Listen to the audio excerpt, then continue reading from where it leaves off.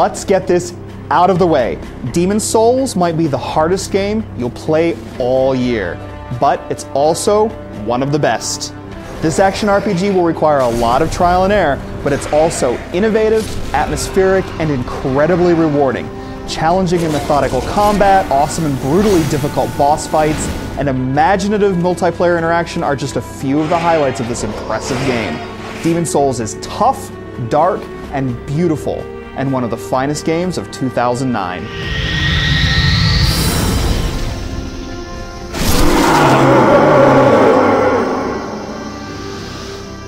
There isn't much narrative to speak of here, just some basic but intriguing backstory regarding the giant beast called the Old One and the demons infesting the kingdom.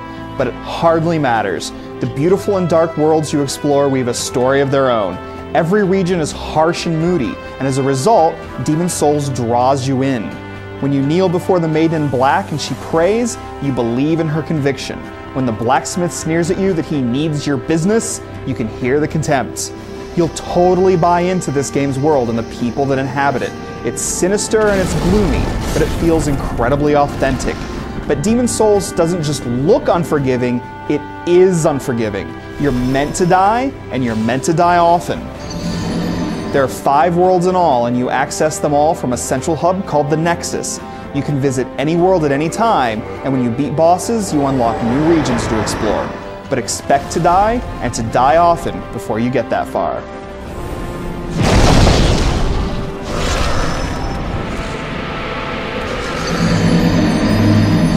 When you do die, you return to the Archstone at the beginning of the area, and you get to do it all again. You keep your weapons and armor and so on, but you lose the most precious commodity, souls. Souls are the game's currency, and the main way of accumulating them is to kill demons. You can't sell looted weapons, and you can't put souls in the bank for later. You either have them, or you spend them. Should you die on your travels, you leave a bloodstain containing your souls, and you can return to it to get them back. But if you die on your way to your bloodstain, the previous stain is gone forever. So yes, it's rough, and any number of grotesque demons will stand between you and victory.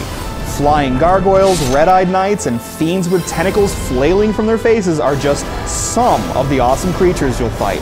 And of course, you'll run into a number of awesome and incredibly difficult bosses. Demon's Souls never lets up. So what makes extreme difficulty and incessant trial and error such wonderful qualities in Demon's Souls when they're so loathsome in other games? It begins with the combat. Everything feels just right. You move and attack with the right amount of weight, and the animations are terrific.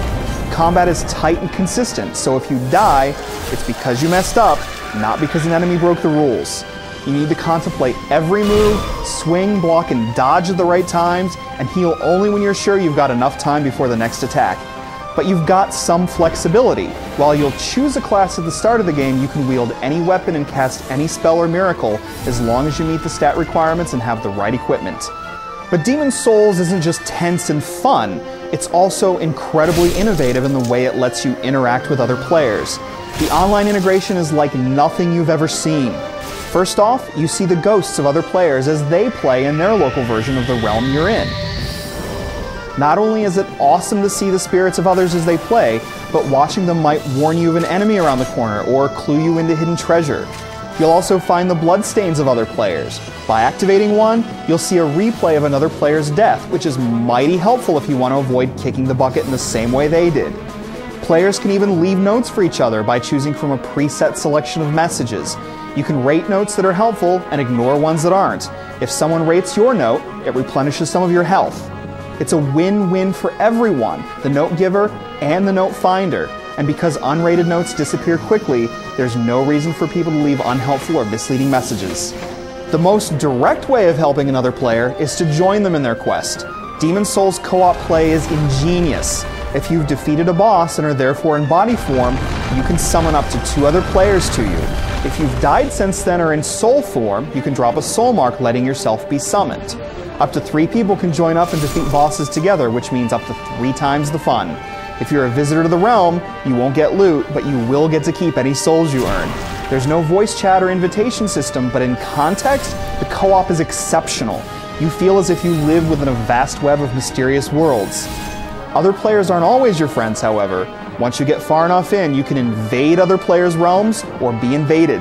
In fact, one of the game's boss fights is actually an invader, which means you can also play as the boss. Invading other players makes you feel deliciously evil. When you get the message you're being invaded, your heart will drop and things get even more intense. No matter how you view it, the multiplayer and the way you can help and be helped by others is fantastic. There are some flaws in here. The targeting system can be a pain, the ragdolls of slain demons can get caught up in your feed, and there are a few moments where the frame rate has trouble keeping up. But these are small flaws in a superb game that has so many secrets to discover. There's certainly a lot more here than a video review can tell you, so I'll just end by stating what should already be obvious. Demon's Souls is one of the best RPGs of the year. It's dark and moody, it's innovative and unique, it's really, really hard, and it's really, really awesome.